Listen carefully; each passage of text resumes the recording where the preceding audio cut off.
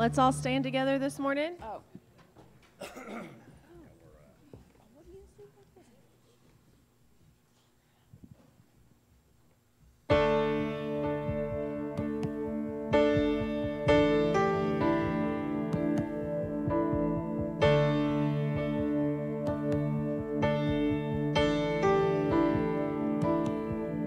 Amazing grace, how sweet the sound that saved a wretch like me. I once was lost, but now I'm found, was blind, but now I see. 'Twas grace that taught my heart to fear, and grace my fears relieved. How precious did that grace appear, the hour I first believed. My chains are gone, I've been set free. My God, my Savior has ransomed me. And like a flood, His mercy reigns. Unending love, amazing grace.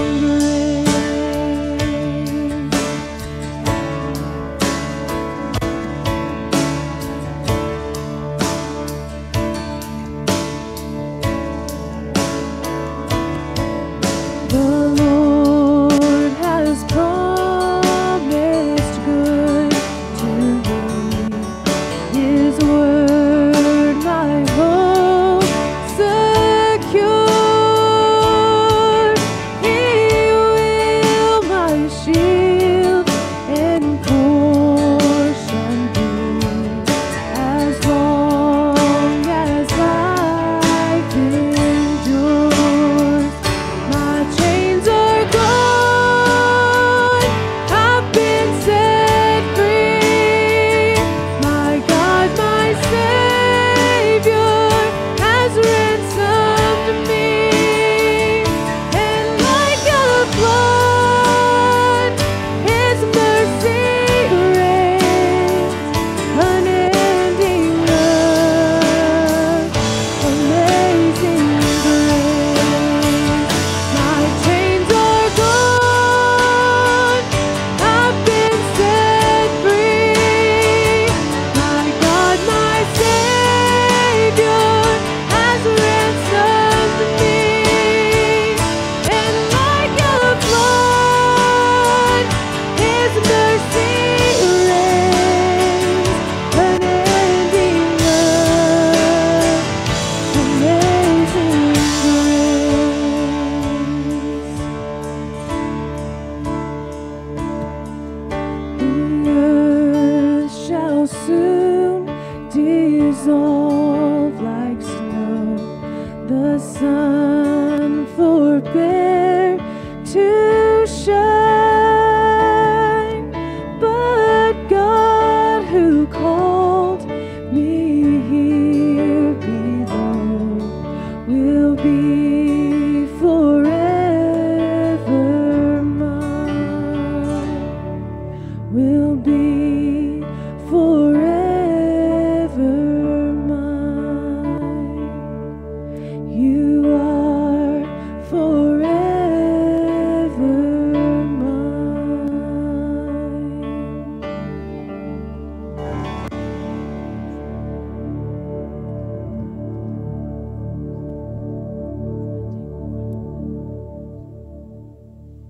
Good morning, church family. Good morning. My name is Donna. I'm so glad to be here with you today. It's my honor and privilege to share some scripture with you. I've chosen Daniel 2, verses 20 to 22. And they say, "Blessed be the name of God forever and ever, for wisdom and power belong to Him. It is he who changes the times and the seasons. He removes kings and establishes kings. He gives wisdom to the wise and greater knowledge to those who have understanding. It is he who reveals the profound and hidden things. He knows what is in the darkness, and the light dwells with him. If you would pray with me, I'd appreciate it. Our dear Heavenly Father, you are so amazing. You are kind. You have provided salvation for us, and we thank you for a gift greater than anything we could deserve or earn. Lord, you have provided it for us, and we thank you. We pray today that as we seek your truth in our lives, our personal lives, our lives as we reach out to other people, may we seek your light, your truth. And may all this be done today as we worship you, that you might receive the honor and the glory, and we just want to share our love with you. When we leave here today, help us to take that love you have given to us and extend it to those around us, that they too might see your truth, your love. We ask this in Christ's precious name. Amen. Amen. Thank you, Donna. Go ahead and be seated.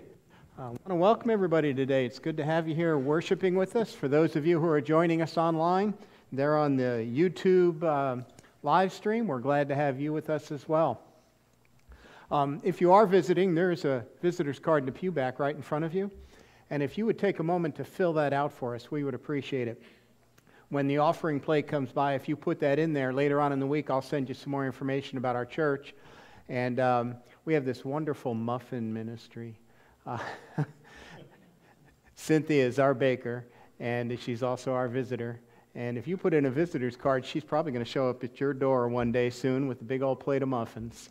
So, but we do appreciate the fact that you're worshiping with us. Hey, we have a tradition at Oak Hill Baptist that if somebody sends us a thank you card for an active ministry, we always share it with the congregation on Sunday mornings. And this one is from Scott and Donna Lacey. Donna's dad passed away recently. It says, "Dear church family, Scott and I would like to thank you all for the love and support you showed us as I recently went through the loss of my father. Your prayers and messages of hope and strength meant so much to us. We're blessed to be part of such a loving, supportive, and praying church.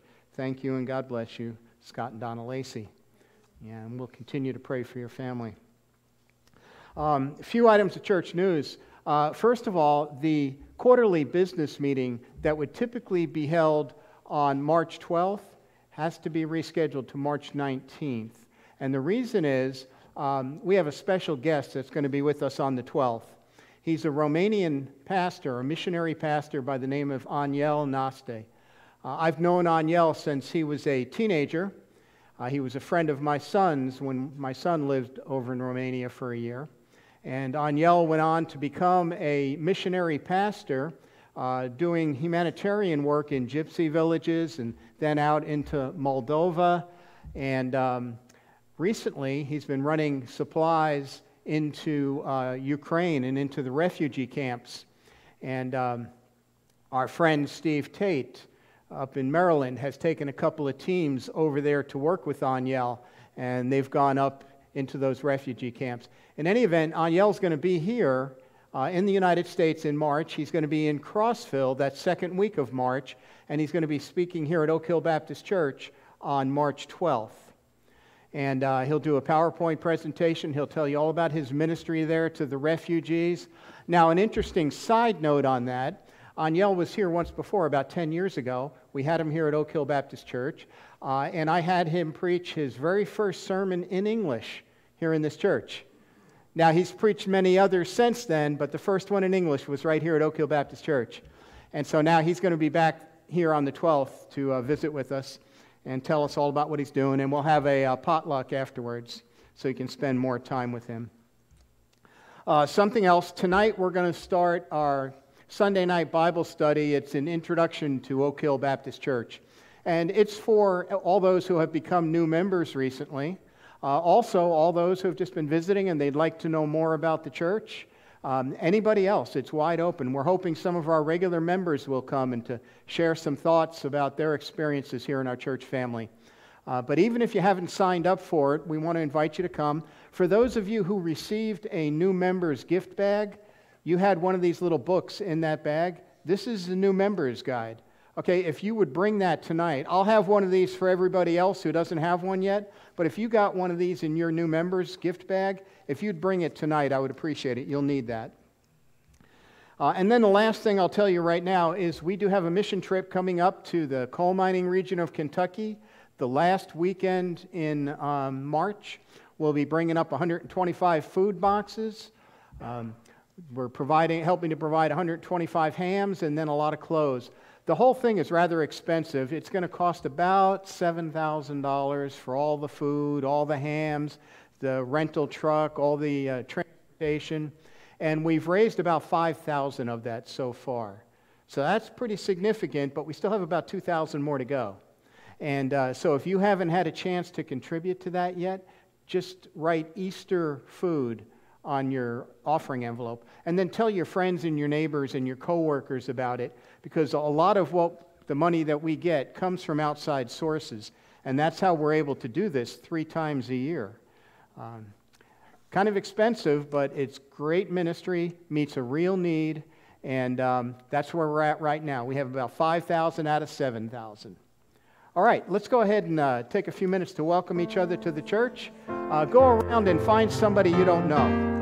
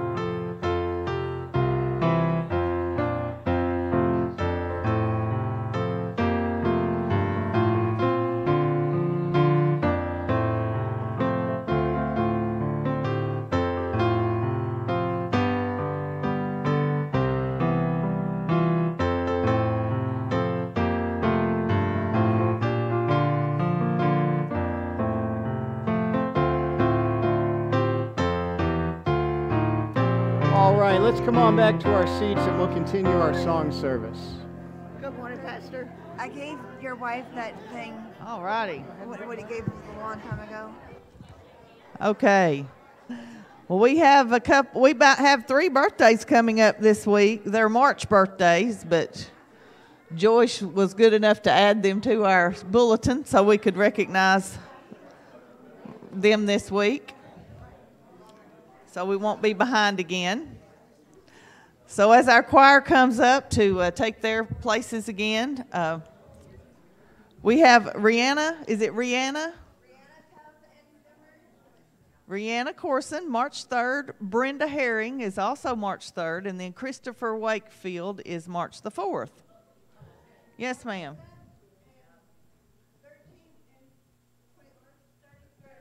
Okay, we're going to do it a week at a time, so we'll get to sing to them in the next few weeks. That's great. All right. Are we ready, Miss Brooke? Yep. Happy birthday to you. Happy birthday to you. Happy birthday, God bless you. Happy birthday to you. All right.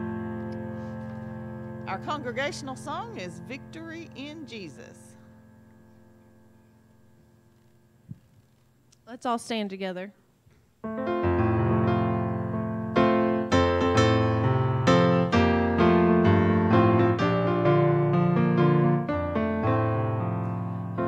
heard an old story, how a Savior came from glory, how he gave his life on Calvary to save a wretch like me. I heard about his groaning,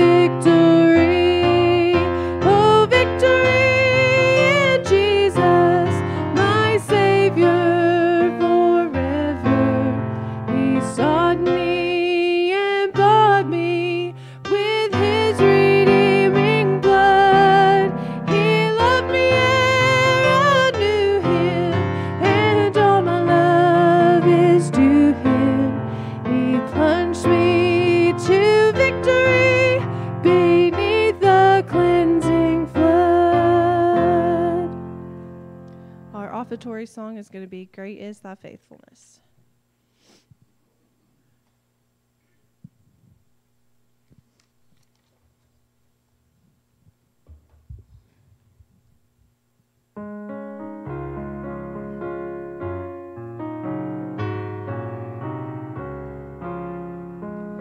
Great is thy faithfulness, O God my Father. There is no shadow of turning with thee.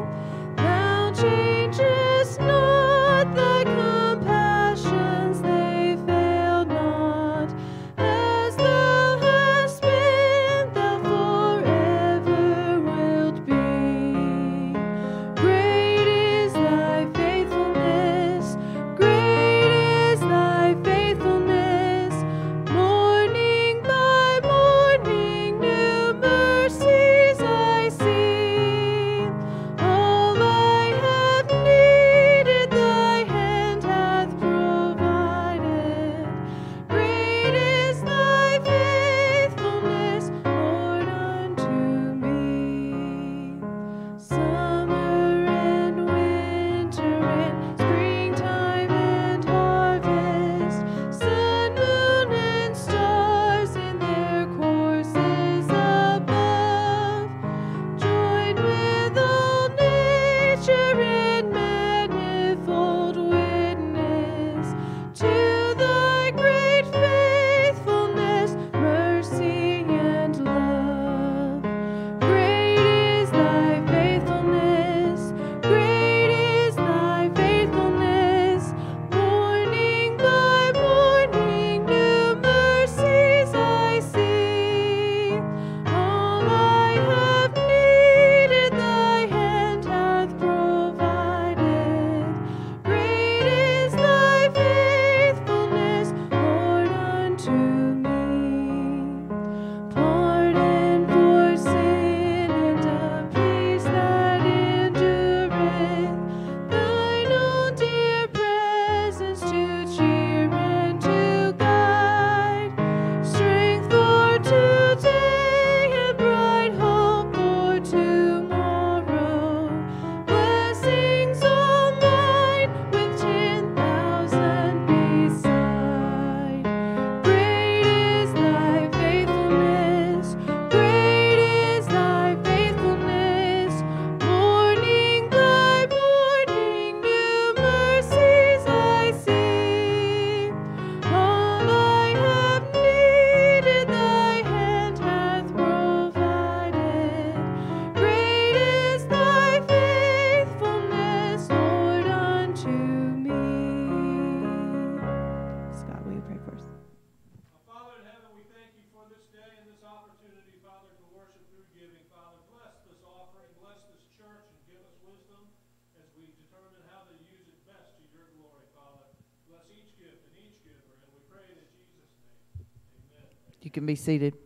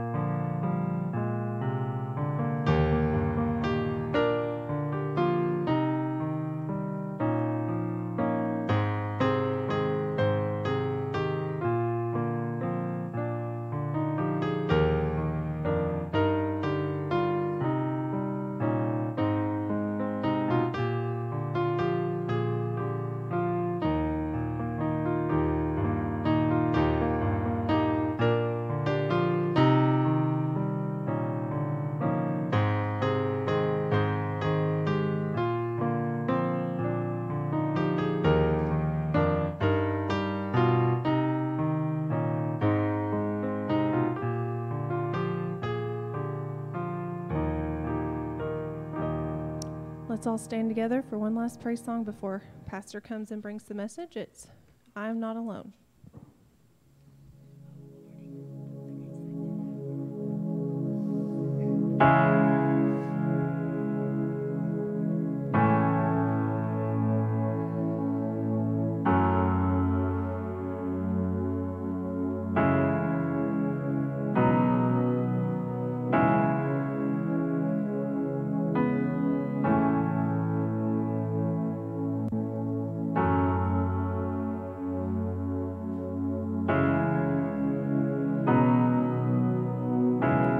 When I walk through deep waters, I know that you will be with me. When I'm standing in the fire, I will not be overcome. Through the valley of the shadow, I will not fear. I am not alone. I am not alone. You will go before me. You will never leave me. I am not alone. I am not alone. You will go before me. You will never leave me.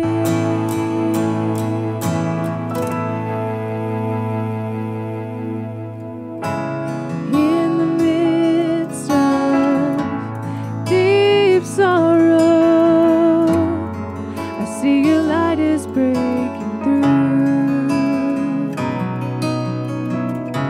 The dark of night will not overtake me.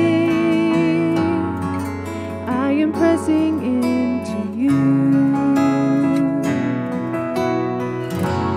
Lord, you fight my every battle,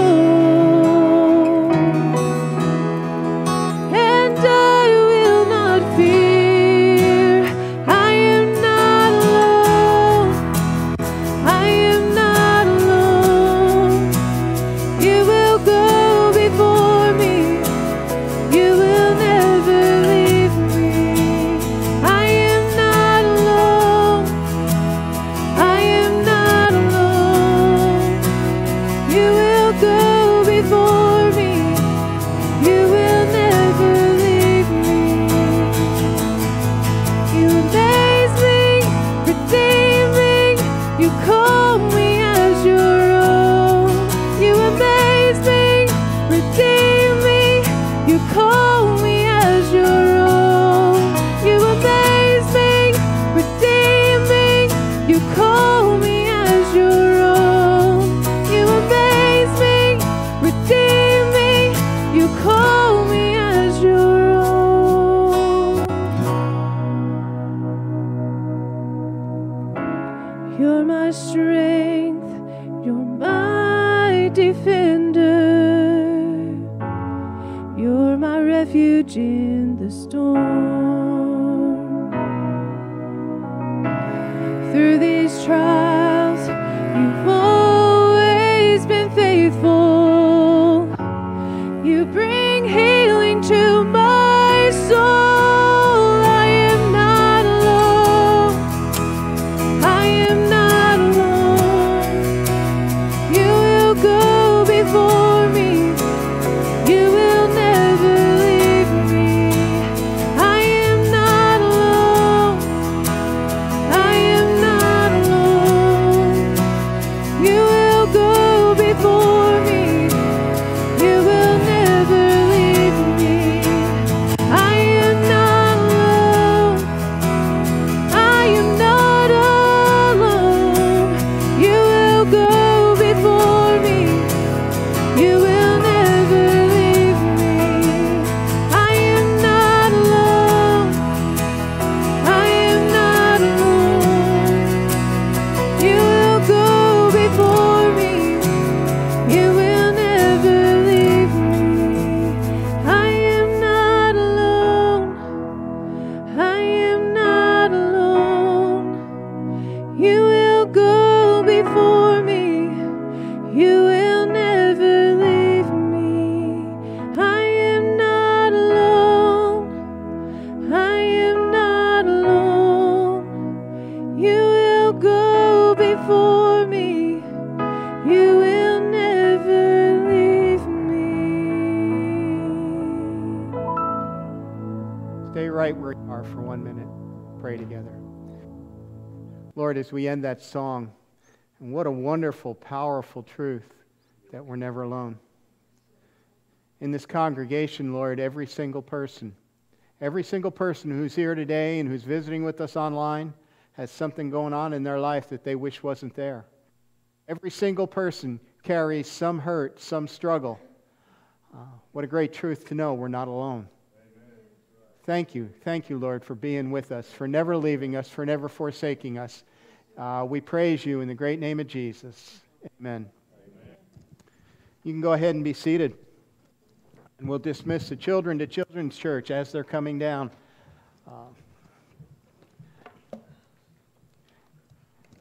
And something we didn't talk about in the announcement time, there is an insert in your bulletin that'll tell you a little bit more about some of the events we have coming up with the Lighthouse Christian Camp over in Smithville. There are some activities for those children, including the children from Cumberland County, and we need some volunteers to go as drivers of the van. Chaperones as well, and participants in the activities at the camp. And so you can see Donna Lacey, and she can tell you more information about how you can be involved in that.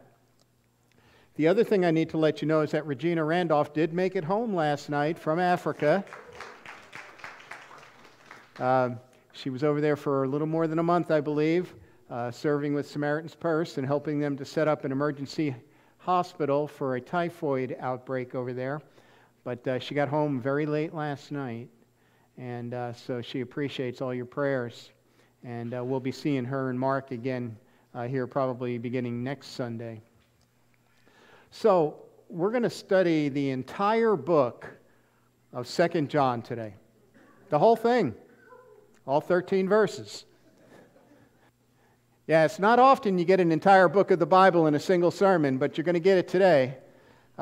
We've been working our way through that series of letters in that section of the New Testament.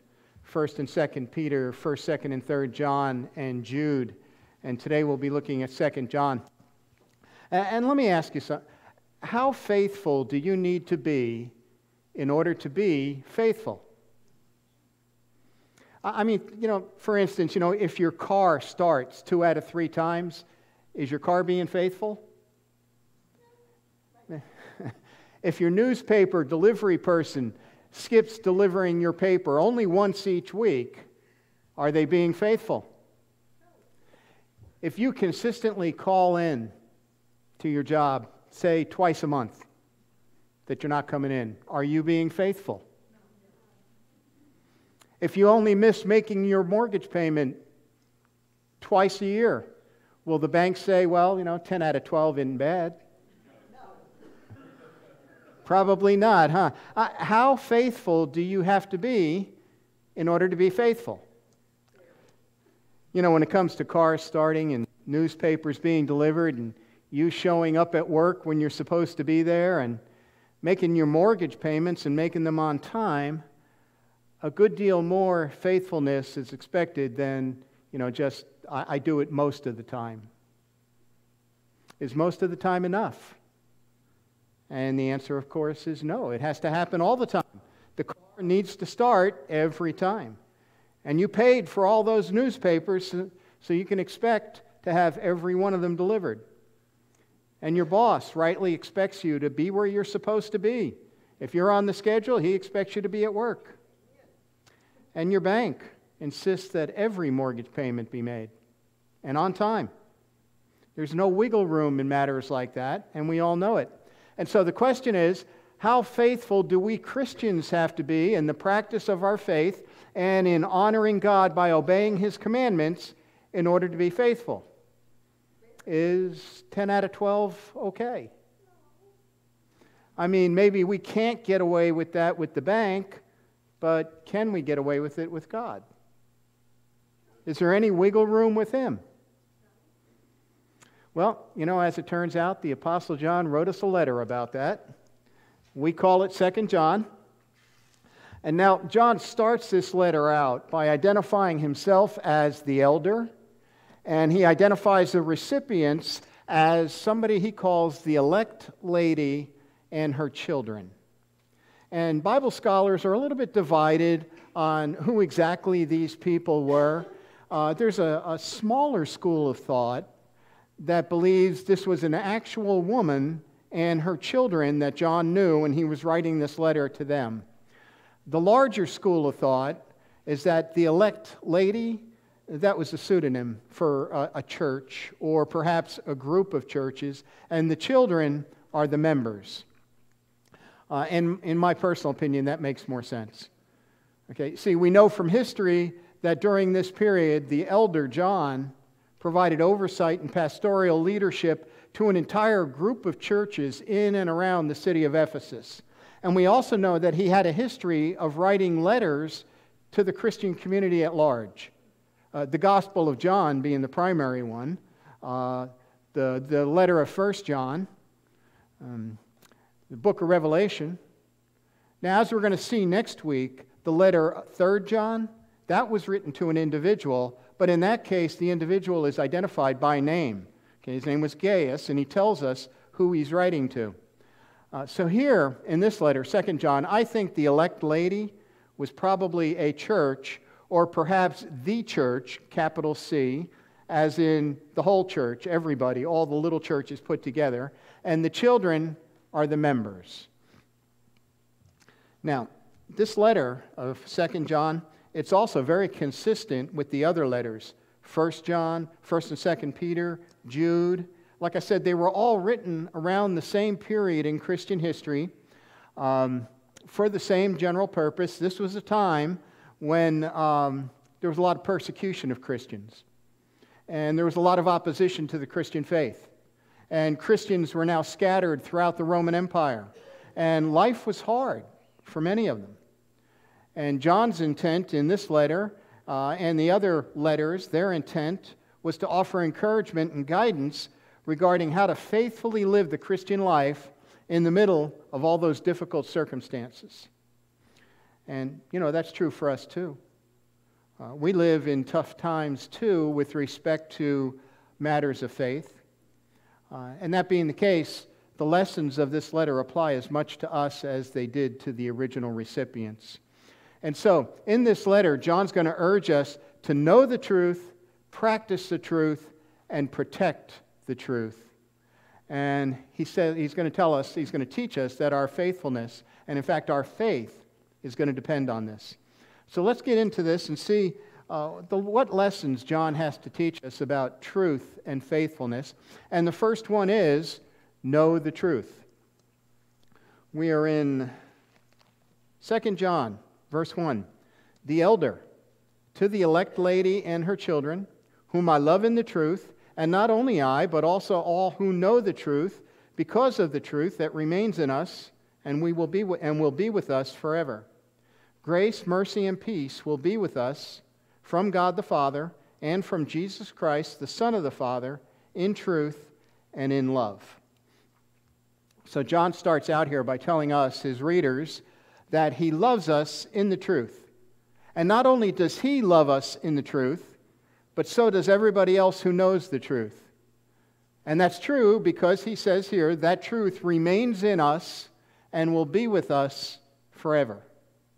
So, what truth is John writing about here? Whatever this truth is, John believes that he and them and us are all in it, and it will remain in us forever. Well, I believe the truth that John's talking about here, first of all, he's talking about it in two ways. First of all, this is about Jesus. All right, Jesus is the truth. John 14:6, Jesus said this about himself. He said, I am the way, the truth, and the life. And no one comes to the Father except through me. Jesus is the truth. And we are all in him, and he is in us. And this is what Jesus was referring to, by the way, in his great priestly prayer in John chapter 17, when he said this. He was praying to the Father, and he says, may they all be one, as you, Father, are in me, and I am in you. May they also be in us. There's a spiritual unity being described there that we become part of through our faith in Jesus Christ. So I think that's the first way that John was using the word truth here. Jesus is the truth. And all those who have placed their faith in him as Savior and Lord are in him, and he is in us, and we are all united together, brothers and sisters in Christ, in the truth that is Jesus Christ. And so that being the case, we can infer right up here, right up front, that John was writing this specifically to Christians who are united to one another through a common and shared faith in Jesus Christ. And John wants us to know the truth in that way. Or in other words, to know Jesus as the truth and to remember that we share that common bond. Okay. Then the second way in which John used this word, and then we're going to see this as we work our way through the letter now, is he's referring to the truth of the Word of God. He's referring to the truth of biblical doctrines, as opposed to the lies of the world and the lies of the false teachers who were infiltrating the churches back then and even today. John's point is that we are to know that truth, the truth of pure biblical principles, pure biblical doctrine. We're to remain united in that truth. So, those two shared understandings of the truth, Jesus as the truth and biblical doctrine as the Word of God, those two elements of truth serve to unite Christians everywhere. Let me tell you here this morning, if you place your faith in Jesus Christ as your Savior and Lord, and if you're committed to the truth of God's Word as the doctrine under which you live your life, you're a brother or sister of mine, and we can have fellowship together, and we can work together for the cause of Christ. And that should be true regardless of anything else that is different between us. And you know, I've had the privilege of experiencing that truth right there on more occasions than I can remember. I'll never forget one experience I had in Chicago. It was as a fairly new Christian. I was in the last years of my career in the Navy. I had just completed 6 months of advanced training in Newport, Rhode Island, in preparation for my last assignment in the Navy as a department head on a Navy ship. I was going to be a chief engineer. And I was driving cross-country from Newport to my home in San Diego, but I had to go by way of Chicago for 2 more weeks of advanced training before I could get back to San Diego. So anyway, while I was there in Chicago, I attended a little Baptist church in a suburb of Chicago. I was on a Sunday morning, and when I got there, there was a family that greeted me at the door. And it was a young man and his wife and his 2 small children. And they welcomed me, and we talked for a few minutes, and I told them my story. And they invited me to sit with them in the worship service. And when it was over, they asked me to come to their home to have lunch. And then they invited me to just stay and spend the afternoon because they knew I had nowhere to go. And I sat there and watched a ball game, and then we all went back to church that night. Now, here's the thing. We had never met before that morning. But because we had a shared faith in Jesus Christ and we had a shared commitment to the teachings of the Bible, there was an immediate connection. There was a comfort level there that would not have been there if we didn't have that shared faith. Well, in a very similar vein, you know, I've had the privilege all these decades now, 30, 40 years, of traveling around the world to more than 30 different countries. And I've met brothers and sisters in Christ from many different cultures. And although we had never met before, we came from completely different worlds. In many cases, we didn't even speak the same language. But because we had that shared faith in Christ and that shared commitment to the Word of God, there was an immediate connection. There was a comfort level that would not have been there otherwise. This is the kind of thing that John is describing right here. And it's something that we need to remember as we meet other Christians for the first time. Look, despite our differences, we have a very important shared connection because of the truth. The truth that is Jesus Christ as our personal Savior and Lord, and the truth that is the Word of God. And folks, we need to remember that about each other. We need to remember that about other Christians. We have that shared connection of faith in our Lord and commitment to biblical truth. All this other stuff is secondary. It's 3rd or 4th or 5th on the priority list. Okay, this is what matters the most. And if we have that, we have a connection at the soul level. we need to remember we have that shared connection, and we need to allow that to draw us together. Okay, so that's the truth that John is talking about here, and that's the truth he's establishing here as he begins this letter. And so he tells us, know that truth. And then he goes on and he says, practice that truth. Look at verse 4. He says, I was very glad to find some of your children walking in truth, in keeping with the command we have received from the Father. So now I ask you, dear lady, not as if I were writing you a new command, but one we have had from the beginning, that we love one another. This is love, that we walk according to his commands, and this is the command, as you have heard it from the beginning, that you walk in love. All right, so what John does here, after he establishes and reminds us of the truth that is a common connection that we have, a shared faith in Jesus, a shared commitment to biblical truth, he reminds us of this shared commitment to love one another, to walk in love. And he's returning us to a point that he had stressed very strongly in the letter of 1 John, in numerous places. In chapter 2 of 1 John, he had said that loving each other was actually a test of our faith. And he said that was both an old command, in that it was carried over from the Old Testament, and it's a new command, in that Jesus told us very specifically to do this. He told us twice in the Gospel of John in chapters 13 and 15. And in fact, in John 13:34, he said this is my command, love one another. Just as I have loved you, you are also to love one another. And by this, everyone will know that you are my disciples if you love one another. So, when John says here in 2 John verse 5, that he is not writing us a new command, it's because we already have all that we need. From the beginning, he says.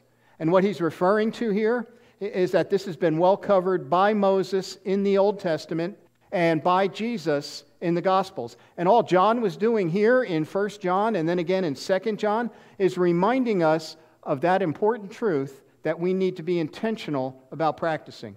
And that's why John hit it so hard in 1 John. And he's repeating it here now in 2 John. As a matter of fact, in 1 John chapter 4, he said this, if anyone says, I love God, and yet hates his brother or sister, he's a liar. For the person who does not love his brother or sister whom he has seen cannot love God whom he has not seen.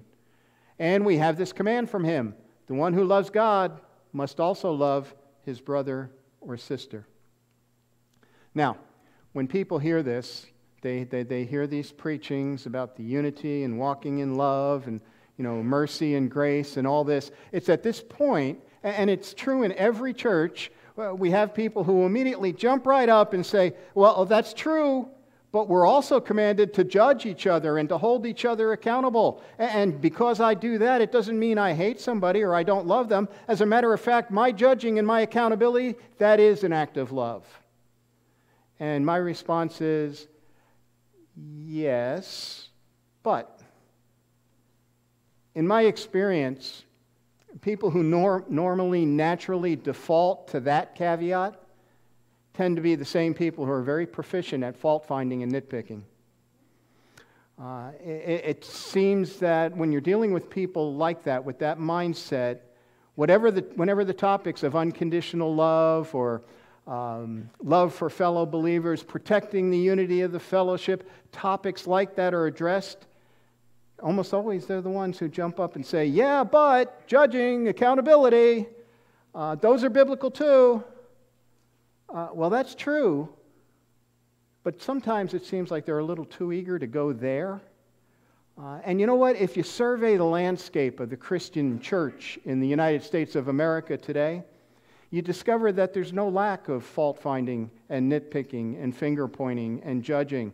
As a matter of fact, that's precisely why there are so many conflicts and fights and splits in our churches. It's because people tend to be entirely too eager to object and criticize and point fingers. I mean, all in the name of Jesus, you understand. There's a very good reason that Jesus and Paul and John and Peter all hit this subject of love and unity and humility and grace and long-suffering. They hit it so hard in their teachings and in their writings.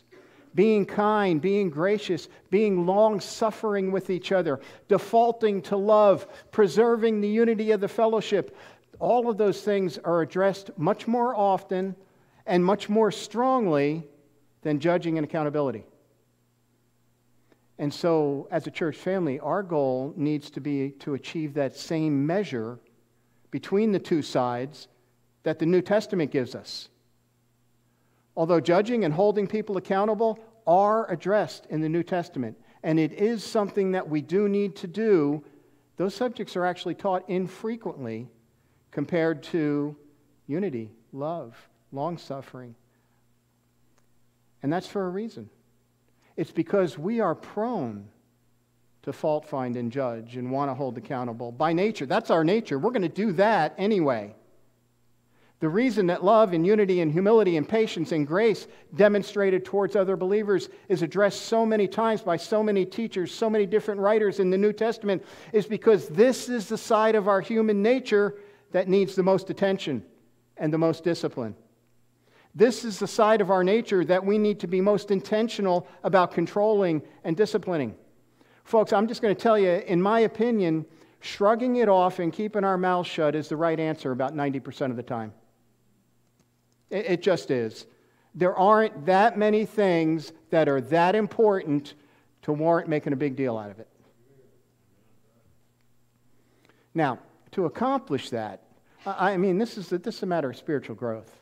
Okay, this is a matter of cultivation. This is something that the Holy Spirit develops in us over time. And so to accomplish that, to achieve and maintain that kind of a healthy, nurturing environment in the church, I think it's absolutely essential for all of us to maintain an attitude of love and humility and patience with each other. And it's good for all of us, I think, to remember two very important lessons from Jesus about this very thing. We find one of them in Luke chapter 6. We read this. He says, "Why do you look at the splinter in your brother's eye, but don't notice the beam of wood in your own eye? Or how can you say to your brother, 'Brother, let me take out the splinter that's in your eye,' when you yourself don't see the beam in your eye? Hypocrite, first take the beam of wood out of your eye, and then you'll see clearly to take out the splinter from your brother's eye." And then there's the oldie but goodie from Luke 18. He, Jesus, also told this parable to some who were trusting in themselves that they were righteous and looked down on everyone else. He says, 2 men went to the temple to pray, one a Pharisee and the other a tax collector. The Pharisee was standing and praying like this about himself: "God, I thank you that I'm not like other people, greedy, unrighteous, adulterers, or even like this tax collector. I fast twice a week. I give 1/10 of everything I get." But the tax collector, standing far off, would not even raise his eyes to heaven, but kept striking his chest and saying, "God, have mercy on me, a sinner." Jesus said, "I tell you, this one went down to his house justified rather than the other. Because everyone who exalts himself will be humbled, but the one who humbles himself will be exalted." Again, I encourage you to look around the landscape of the churches in the United States of America. Think about all the conflicts, the fights, the splits. Folks, we got a lot of modern-day Pharisees running around in our churches today. And they're causing a lot of damage. Way too puffed up, self-righteous, self-important, way too sure of themselves, and way too eager to point out the faults that they believe they see in other people. In this section of the letter of 2 John, John's reminding us, his readers, that one of the most important practices of the Christian faith, especially within the confines of a church family, is that we demonstrate true love for each other. Gracious, patient, humble, forgiving love. And I want to just tell you that the more difficult the circumstances the churches are facing today, from the culture, the world out there, the more important it is to practice that kind of humility and faith and grace inside the church. This is even more important in a world that we live in today. Your church has got to be a place of refuge. It's got to be a place where you come from the world to be spiritually nurtured, to be renewed, We need to be able to leave these fellowships refreshed and ready to go back out there into that hard world. But that's got to be intentional. We've got to cultivate that. We have to work for that. So John tells us to know the truth. He tells us to practice the truth. And then he tells us to protect the truth. Verse 7, he says, "Many deceivers have gone out into the world, and they do not confess the coming of Jesus Christ in the flesh. This is the deceiver and the Antichrist. Watch yourselves so you don't lose what we have worked for, but that you may receive a full reward. Anyone who does not remain in Christ's teaching, but goes beyond it, does not have God. The one who remains in that teaching, this one has both the Father and the Son. If anyone comes to you and does not bring this teaching, do not receive him into your home, and don't greet him, for the one who greets him shares in his evil works." The author, Alan Bloom, once wrote a very important book with the title, "The Closing of the American Mind." And what it was is, in this book, Bloom wrote that the single most agreed upon precept on American college campuses today has become that there is no standard of truth. There's no such thing as absolute truth. Instead, each person is free to decide for themselves what's true and what's not. You may believe one thing, and that's fine for you. I might believe something else, and that's fine for me. Each thing is true for the person who believes it, and your truth is no more valid than my truth. Widespread on college campuses today, permeating our entire society. I want to tell you that perspective is wreaking havoc in our society. In business, it gives business owners a license to be dishonest, to cheat their customers. In the educational system, it's social engineering on steroids. Teaching our kids all kinds of dumb stuff that isn't true. In politics, we are very blessed that we have some elected officials like Alan Foster and John Rose that we can trust. We know they're men of truth. But they're the exceptions to a large extent. Listen to some of this stuff coming out. We never know who's telling the truth and who isn't. In the family, we have our families falling apart. And increasingly, this is becoming a problem in the churches. Morals and values are subjective and fluid. Every person is free to do what's right in their own eyes. And consequently, in society, people are never sure anymore what's true and what's not, what's right and what's wrong. It's all an open question in our society today. That right there is why a biblical worldview is so essential for Christians. The only absolute and perfectly reliable standard of truth is the Word of God. Amen. And it applies to all people, in all places, at all times. It is not subject to culture or society or politics or anything else. And as Christians, we have to compare everything we're seeing and hearing in the world, but also in the church. Hear me say this. We have to compare everything we're seeing and hearing from the world, but also in the church, to what God says in the Bible.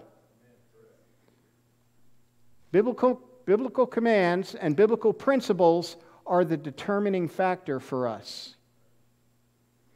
So, in this section here, John's warning his readers. He's reminding us that false teachers, he says they've gone out into the world, and that's true, but they've also come from the world into the church. They've infiltrated the churches. It was a major problem back then. It's a major problem today. They're spreading false teachings. They're gathering followers around themselves who are helping them to spread the lies. It was happening in their churches back then. It's happening in our churches here today. And so, bringing us back to our opening question about how faithful is faithful enough, the answer is that we have to be 100% faithful to the Word of God. We do not have the freedom to deviate from it. We don't have the freedom to alter it in any way. We don't have the freedom to add to it, and we don't have the freedom to take away from it. And that right there is how we can tell who's faithful and true and who isn't. Especially with respect to preachers and teachers and leaders. Have they added to or taken away from the Bible? Is their teaching and their practices that they're advocating and even modeling in their own conduct, is it faithful to biblical principles? Or are they playing fast and loose with the truth? Maybe justifying and excusing it away, making it up to suit themselves. Folks, not only are we to know the truth, not only are we to practice the truth, but we have to protect the truth. And then John, he ends here with really what is a very loving and kind and beautiful word of blessing in verse 12. He says, though I have many things to write to you, I don't want to use paper and ink. Instead, I hope to come to you and talk face to face so that our joy may be complete. And the children of your elect sister send you greetings. You know, you can bet that if John had been able to meet with them in person, I'll bet you he would have used that visit to reinforce everything he's been advocating here for in this letter. And he would do it so that they would be strong, so they would be faithful, so they would be able to stand and honor God in the middle of a very difficult society. I read a story just recently, this past week, about an archaeological excavation that took place at the site of the ancient Roman city of Pompeii. You may be familiar with the story of Pompeii. It sat at the foot of Mount Vesuvius, which was an active volcano. And in AD 79, Vesuvius erupted, and it destroyed Pompeii. And many thousands of people were buried alive in tons of lava and ash. And when the site was unearthed in modern times, it was discovered that many of the buildings and rooms were still intact, as they had been on the day when the site was buried in ash. It was kind of frozen in time. And they even found the body of one Roman sentinel, a guard. He had been encased in and preserved by the ash, and he was still standing there erect at his post at the city gate. And as the ash showered down upon him, evidently he refused to abandon his post. That's how faithful we're to be. Okay? Remain at your post. Don't abandon it for any reason. God has you where He wants you. You have a role to play and a job to do right where you're at.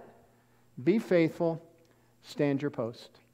That is how faithful is faithful enough. Let's pray together. Lord, we come before you this morning, and we just recognize that every one of us is flawed. Every one of us has issues. Every one of us sins. None of us are perfect, but we want to be better. And God, so, I just joined with King David in Psalm 51, begin with me, Lord. Create a clean heart in me, a pure spirit in me. And I pray that that's the prayer in every heart here. Start with me, Lord, and then work outward. Let me get the log out of my own eye before I turn to look for splinters in somebody else's.